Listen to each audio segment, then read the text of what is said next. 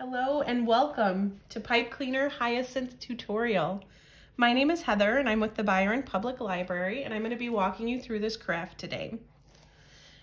These are what our hyacinths are going to look like when we're done. Can give you an idea of our finished product. And then in the kit that you picked up at the library, you'll want to pull out your purple and your green pipe cleaner.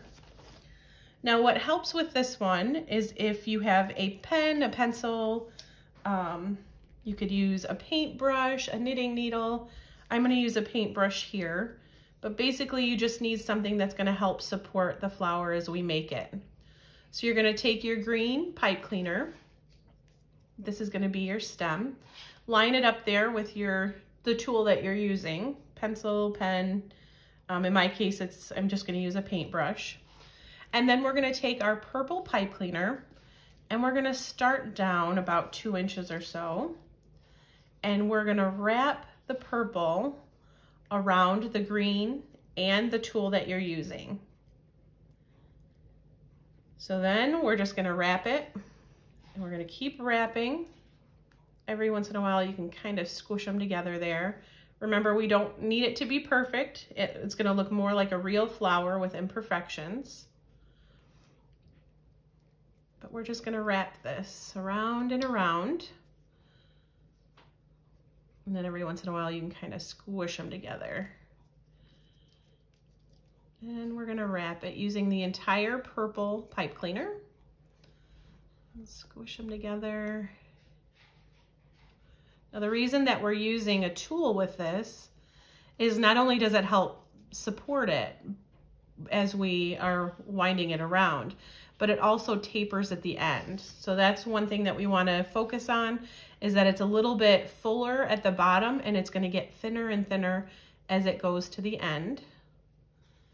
So once we get pretty close to our end here, you should have enough wiggle room that you can pull out the tool that you've been using and then continue with wrapping it around. And we're focusing on making it narrower at the tip of the flower. So we just wrap it around a few times. Now the idea here is to cover up the green.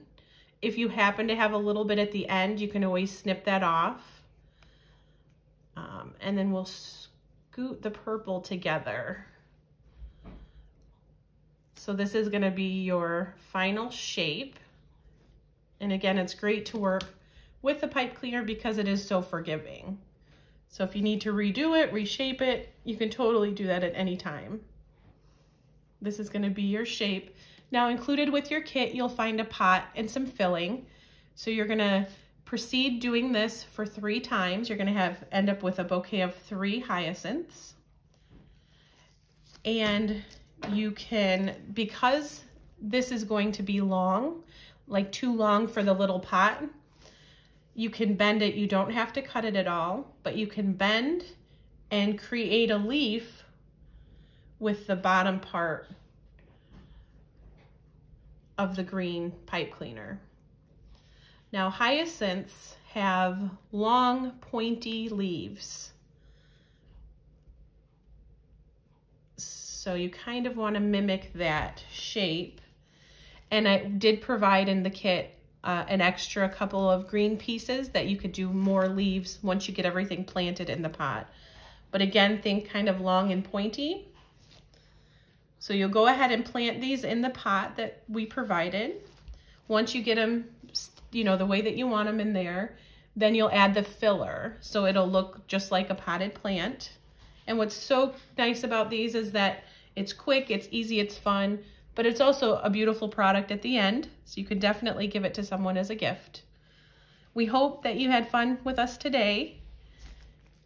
We would love to see your final products. So if you look at the paperwork that's inside your kit, there will be instructions on how to send us a picture. So once you're all done and you have it in the spot that you want, snap a picture and send it to us. We would love to see your final products. Thank you again for joining us. We hope you had fun. And we can't wait to see you soon. Bye-bye.